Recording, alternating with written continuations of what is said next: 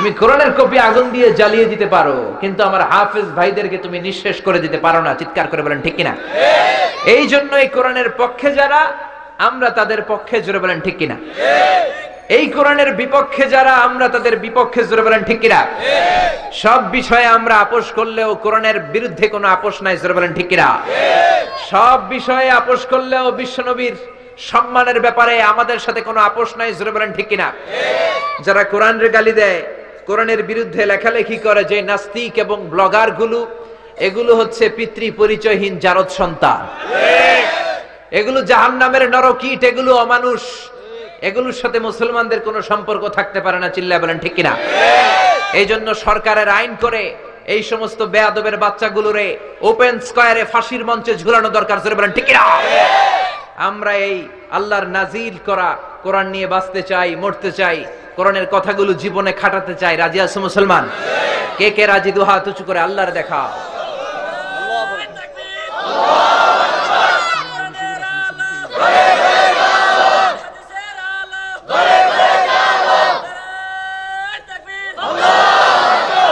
আল্লাহ আমাদের স্লোগানকে কবুল করেন, আমরা পড়ি আমিন। আর জোরে পড়েন আমিন। এজন্য সব সময় কোরআনের পক্ষে থাকতে হবে। কোরআনের মাহফিল এক জায়গায় বন্ধ হয়ে গেলে খুঁজতে হবে কোন জায়গায় বন্ধ হয় নাই, ওইখানে যে আমরা কোরআন শুনবো, জোরে বলেন ঠিক কিনা? এক মুফাসসিরকে আসতে না দিলে কোন মুফাসসির আসতে পারে তারে নিয়ে আসতে হবে, চিল্লায় বলেন ঠিক কিনা? কোরআনের এই পথকে ছাড়া যাবে না, কোরআনের এই ময়দানকে ছাড়া যাবে না। এই ময়দানের মাধ্যমেই আমরা বাংলার জমিনে কোরআনের কথা বলার সুযোগ পাই। এজন্য এই পথে থাকতে রাজি আছেন তো? এই পথে থাকাটা এত সহজ না, এটা কুসুমাস্তীর্ণ নয়। এই পথটা কণ্টকাকীর্ণ, আপনার জন্য কেউ ফুল বিছানা করে রাখবে না। এ পথে কাটা দিয়ে রাখবে, এ পথে হুমকি থাকবে, ধমকি থাকবে, জেল থাকবে, জরিমানা থাকবে, জান প্রাণ নাশেরও ভয় থাকবে, কিন্তু কোরআনের রাস্তা থেকে আমাদেরকে পিছু হটানো যাবে না, জোরে বলেন ঠিক কিনা? আমরা সেই কোরআন থেকে শুনবো। কোরআনের 55 নাম্বার সূরা, সূরাত আর রহমান, এই সূরা থেকে আমরা কথা শুনবো ইনশাআল্লাহ। বলেন আর রহমান মানে দয়ালু। আর রহমান মানে কি? আল্লাহর চেয়ে দয়ালু কেউ আছে? এজন্য চাইবেন কার কাছে? নাকি দয়াল বাবার কাছে? অনেকে গান বানায়, দয়াল বাবা রে দয়া করো আমারে।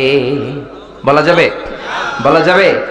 কি বলতে হবে? দয়াল আল্লাহ রে দয়া করো আমারে। চাইতে হবে একজনের কাছে, তিনি কে? আল্লাহ। আল্লাহ ছাড়া কারো কাছে চাওয়া যাবে না। তবে শুধু খাজা বাবার কাছে চাওয়া যাবে? চাওয়া যাবে? জোরে বলেন। কেউ ফিরে না খালি হাতে, খাজারে তোর দরবারেতে। কেউ ফিরে না খালি হাতে, খাজারে তোর দরবারেতে। বলা যাবে? বললে ইমান থাকবে? ইমান কেড়ে নিয়ে মুশরিকদের কাতারে নাম তুলে দিবে কে? আল্লাহ। বলতে হবে কেউ ফিরে না খালি হাতে, আল্লাহরে তোর দরবারেতে। সবাই পড়েন, কেউ ফিরে না খালি হাতে, আল্লাহরে তোর দরবারে। খাজা মাঈনুদ্দিন চিশতি রাহিমাহুল্লাহ অনেক বড় আল্লাহর ওলি ছিলেন।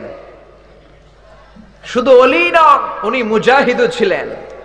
উনি বুখারা থেকে পড়াশোনা করে, এখন আমরা পড়তে যাই মিশরের আল আজহার, পড়তে যাই মদিনাতুল মুনাওয়ারা, আল জামিআ আল ইসলামিয়া বিল মদিনাতুল মুনাওয়ারাতে। তখন তারা পড়তে যেত বুখারাতে। তিনি বুখারাতে পড়াশোনা করেছেন।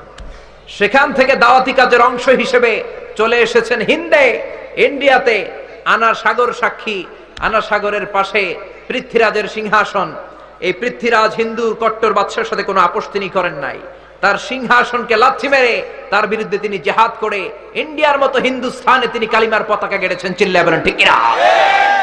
মাঈনুদ্দিন চিশতি রাহিমাহুল্লাহ, তার ব্যাপারে এই কথাগুলো নাই, আছে খালি তিনি জিকির করতেন। জায়নামাজ বিছাই দিলে উনি সাগর পার হয়ে যেতেন।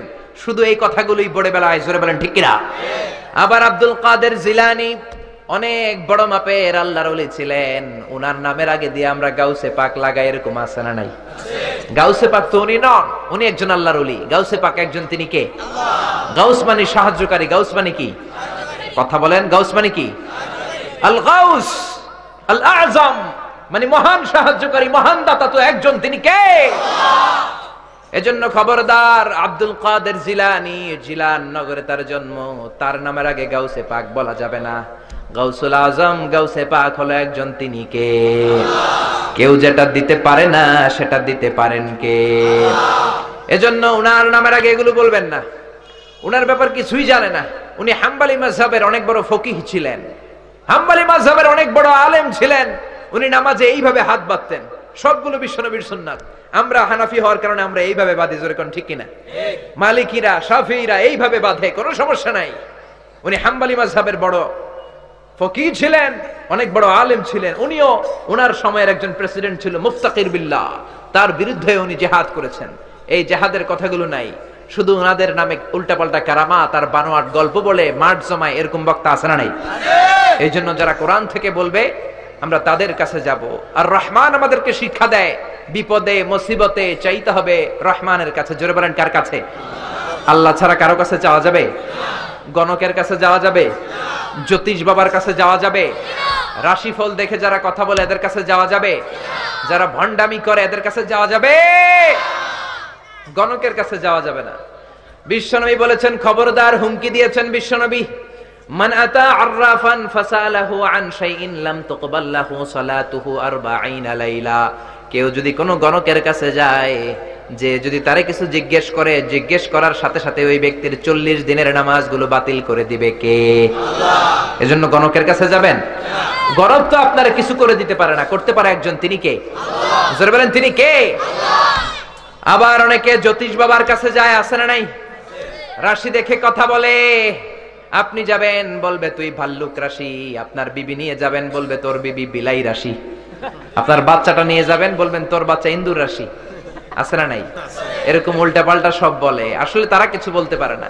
এক জ্যোতিষ বাবা আছে লিটন দেওয়ান, বসুন্ধরাতে, আমি অনেক জায়গায় বলি তার কথা, আপনারা জানেন না?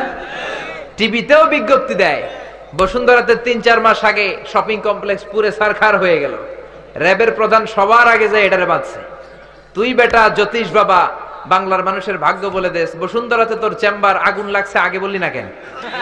তোর তো আগেই জানার কথা, চিল্লায় বলেন ঠিক কিনা? এজন্য জ্যোতিষদেরকে এরকম ধরে ধরে সাইজ করবেন। গণকদের কাছে কিছু জানার জন্য নয়, সাইজ করার জন্য যাবেন। গণকের চেম্বারে যে 20 কেজি ওজনের এক থাপ্পড় মারবেন ডান গালে, পারবেন? থাপ্পড় খেয়ে যদি রেগে যায়, আপনি বলবেন তুমি তো গণক বাবা, ভবিষ্যতের কথা জানো, আজকে এসে যে আমি তোমার থাপ্পড় মারবো, তুমি তো আগেই জানার কথা, আমার দেখে তুই দৌড় দিলি না কেন? চিল্লায় বলেন না ঠিক কিনা? এইভাবে হেকমাতের সাথে গণক আর জ্যোতিষদেরকে ধোলাই দিলে বাংলার জমিনে কোনো গণক আর জ্যোতিষ আর ভণ্ডদেরকে খুঁজে পাওয়া যাবে না। চিল্লায় বলেন ঠিক কিনা?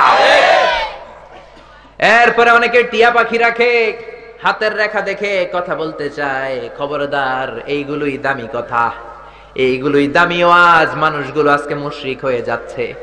ঘরে ঘরে ইসলামী শিক্ষা নাই, কোরআন নাই, হাদিস নাই, বিশ্বনবীর সহিহ সুন্নাহগুলো পালন নাই। একটু বিপদে পড়লে বাবার দরবারে যায়, জ্যোতিষ বাবার চেম্বারে যায়, দামি পাথর লাগায়, মনে করে পাথর ভালো করবে। পাথর তোমার কিচ্ছু করতে পারে না, করতে পারে একজন, তিনি কে? আল্লাহ। এজন্য খবরদার, হাতের রেখার মধ্যে কিছু নাই। অনেকে বলে হাতের রেখায় ভাগ্য লেখা থাকে, সে নাকি ভাগ্য বলে দিতে পারে, এটাও ভুয়া কথা। ভাগ্য লেখা থাকে লাউহে মাহফুজে। আপনার জন্মের গোটা বিশ্ব সৃষ্টির 50,000 বছর আগে আপনার ভাগ্য লিখে রেখেছেন কে? আল্লাহ। হাতের রেখায় কোনো ভাগ্য নাই, কারণ ভাগ্য তো তারও থাকে যার হাত নাই। হাত নাই, পা নাই, এরকম বিকলাঙ্গ কিছু মানুষ আছে না নাই? অনেক মানুষ হাত ছাড়া জন্মায়, দেখবেন হাত বাঁকা, ডান হাত নাই, বা হাত নাই, এরকম বিকলাঙ্গ মানুষ আছে না নাই? তো যে লোকটার হাত নাই তারও তো ভাগ্য আছে নাকি ভাগ্য নাই? ভাগ্যের মালিক একজন, তিনি কে? আল্লাহ। আরো জোরে বলেন তিনি কে? আল্লাহ। এরপরে খবরদার, মুসলমানেরা মাজার কেন্দ্রিক হয় না, মুসলমান হয় মসজিদ কেন্দ্রিক। মাজারে যাবেন জিয়ারতের জন্য, আপনার আব্বার কবরে যান জিয়ারতের জন্য, আম্মার কবরে যান জিয়ারতের জন্য। বিশ্বনবী বলেছেন, নাহাইতুকুম আন জিয়ারাতিল কুবুর আলআনা ফাজুরুহা ফাইন্নাহা তুযাক্কিরুল আখিরা। ইসলামের প্রাথমিক জামানায় কিছু স্পেশাল কারণে আমি কবর জিয়ারতে বাধা দিয়েছিলাম। বিশ্বনবী ইসলামের শেষ দিকে বলেছেন, তোমরা কবরে যাও, কবর জিয়ারত করো। কবর জিয়ারত করলে মৃত্যুর চিন্তা অন্তরে ঢুকিয়ে দেয় কে? আল্লাহ। এই যে আমরা বাড়ি বাড়ি করি, সম্পদ সম্পদ করি, টাকা টাকা করি, এই টাকার মালিক আমি নাই, বাড়ির মালিকও আমি না। জোরে বলেন ঠিক কিনা? হাজার টাকার মালিক, কোটি টাকার মালিক, দামি ফ্ল্যাটের মালিক, এটা কি আপনার আসল ঘর? জিজ্ঞেস করলেই তো বলেন আমার বাড়ি। যেই বাড়িতে আপনি থাকেন, যদি বলি কার বাড়ি, আপনি কোন আমার বাড়ি। তো এটা যদি আপনার বাড়ি হয়, আপনার আব্বা যখন এই বাড়িতে থাকতো উনি কি বলতো? আমার বাড়ি। আপনার দাদা যখন থাকতো উনি কি বলতো? আপনার দাদার দাদার দাদা যখন এই বাড়িটার মধ্যে থাকতো, লোকজন যখন জিজ্ঞেস করতো কার বাড়ি, উনি কি বলতো? আবার এটা যদি আপনার বাড়ি হয়, আপনি মরে গেলে আপনার ছেলে যখন এই বাড়িতে থাকবে, তারাও যখন জিজ্ঞেস করবে, সে কি বলবে? আপনার নাতির নাতির নাতি যখন এই বাড়ির মধ্যে থাকবে, তাকেও যখন জিজ্ঞেস করবে বাড়িটা কার বাড়ি, সে কি বলবে? পরের জায়গা পরের বাড়ি, ঘর বাঁধিয়ায় আমি রই, আমি তো সেই ঘরের মালিক নই। পরের জায়গা পরের বাড়ি, ঘর বাঁধিয়ায় আমি রই, আমি তো সেই ঘরের মালিক নই। পরের জায়গা পরের বাড়ি, এইটা তোমার ঘর নয়, আসল ঘর হলো কবরের ঘর। জোরে বলেন ঠিক কিনা? এজন্য বিশ্বনবী বললেন, নাহাইতুকুম আন জিয়ারাতিল কুবুর আলআনা ফাজুরুহা ফাইন্নাহা তুযাক্কিরুল আখিরা। ইসলামের প্রাথমিক যুগে আমি কবর জিয়ারতে বাধা দিয়েছিলাম, এখন কোনো বাধা নাই। এখন বেশি বেশি কবর জিয়ারত করো, কবরের চিন্তা, মরণের চিন্তা অন্তরে ঢুকিয়ে দিবে কে? এজন্য শুধু জিয়ারতের জন্য যাবেন, কিন্তু কবরে শুয়ে থাকা লোকটার কাছে কিছু চাওয়া যাবে নাকি? আল মাইয়িতু ফিল কবরি কাল গরিকু ফিল বাহরি। সাঁতার না জানা ব্যক্তি সাগরে পড়লে যেমন অসহায়, একজন মানুষ যখন মরে যায়, কবরে গেলে সে তার চাইতেও বেশি অসহায়। কোন ঠিক কিনা? তার তো দেওয়ার কোনো ক্ষমতা নাই, তার তো করার কোনো ক্ষমতা নাই। ক্ষমতা যারা জীবিত আছে তাদের বলেন ঠিক কিনা? তার কবরে দাঁড়িয়ে ফাতিহা পাঠ করে চোখের পানি ছেড়ে যদি আপনি দোয়া করেন, তার কবরের আযাবগুলো মাফ করে দিবে কে? এজন্য চাইতে হবে একজনের কাছে, তিনি কে?